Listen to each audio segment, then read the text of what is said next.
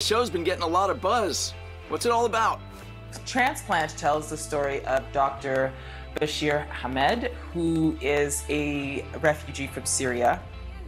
And as a result of his experience there, he has to figure out how to not just adapt to society and life here, but also how to, I guess, regain his footing in the medical field, which is something that he was denied when he got here. Hamza, I'm a huge fan of Canadian TV. It's good to see this show get a massive North American audience. What was the cast's reaction when you found out NBC had picked up the show?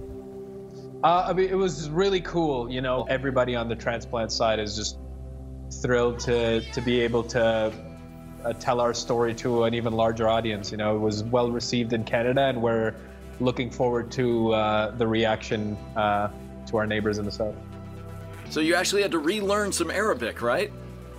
Yeah, I mean, every time, like, I grew up in Saudi Arabia. Like, I'm Pakistani by birth, but I grew up in Saudi Arabia, and I'm Muslim, so I read Quran growing up, and so I kind of knew how to speak the language, or rather make the sounds. But every single sentence that is said in Arabic on the show was meticulously rehearsed and practiced over and over, because it had just been so long since I'd had to do it, let alone in a Syrian accent, which was completely new to me.